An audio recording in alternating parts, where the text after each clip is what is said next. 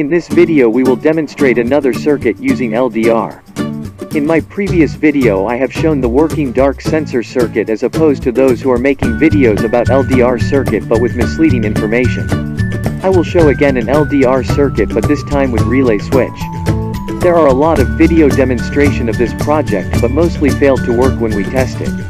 In this project I will demonstrate the components I used and the wiring connection of this simple and useful project. The schematic is the same as with the previous project I have shown you, which was the dark sensor circuit. Only that we replaced the resistor with a lower value and we added a relay switch to be used for different applications. Technically this is still be considered as dark sensor circuit as the main purpose of LDR is to change the operation of a circuit depending on the light levels.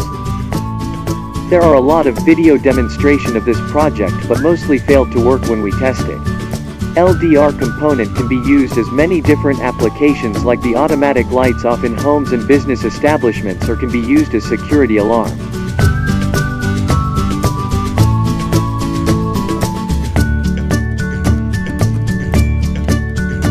So we will now assemble the circuit in the breadboard.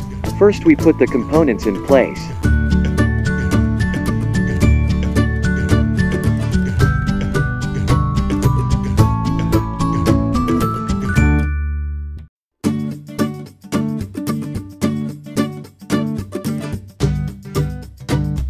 Then we added the wiring connections.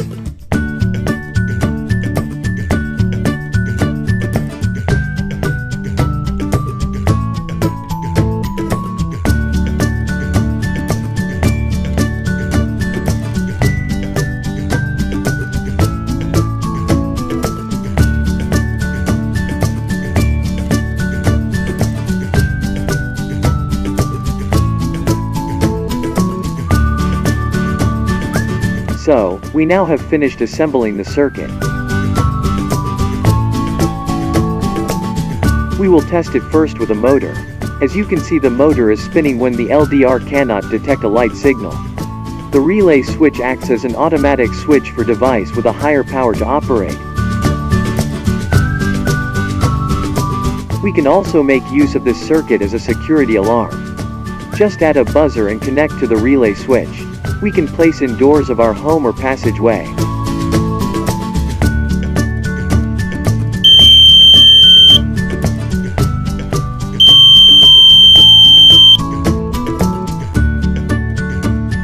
You may find this video redundant with other enthusiasts, but I will make sure that this is a real one.